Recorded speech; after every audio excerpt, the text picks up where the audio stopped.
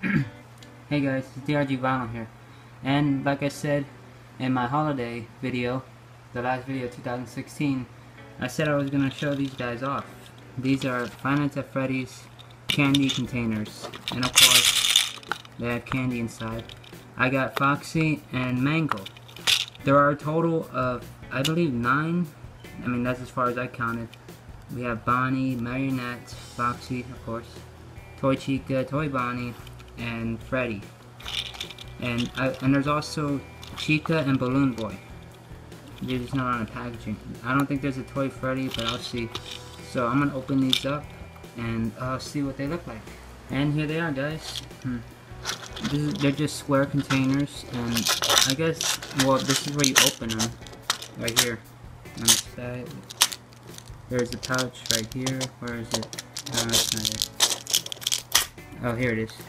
I think you touch them like that, and here they are. The candy just fell out. Okay. I do have the list. It's over here. Look at the side. It's a cute little banner. Well, not technically cute, but it says Five Nights at Freddy's and the ones you can get. And they were, you know, and whoever made these, I don't know what company made this. I'm gonna check the packaging. It's Cubes by Rads. Yeah, it's just by Rads. It just says Rads on the box right here. It just says Rads right there on the top right corner. I don't know if it's Incorporated Industries or International. It's just Rads. But look, they were gracious enough to check off the ones you already have. Yeah, there are a total of 9. Chica, Freddy, Toy Bonnie, Foxy, Bonnie, Toy Chica, Balloon Boy, Mango, and Puppet, or Marionette. So Toy Freddy and Golden Freddy do not get their own box, which is a bummer. As I said, this is candy, and it has 4 flavors, which is Eerie Orange, Chili Cherry, Spooky Curtis, or whatever that says. Don't worry guys, I'll post a picture of it after this video so you can look at it. And Shockberry Blast. But I already tried these off camera. They taste somewhat fruity, as long as you don't eat them all at the same time. If you eat them one by one, you can't taste the flavor. We'll keep this banner because I kind of like how it looks, and I'll probably put it in the background like so, like that.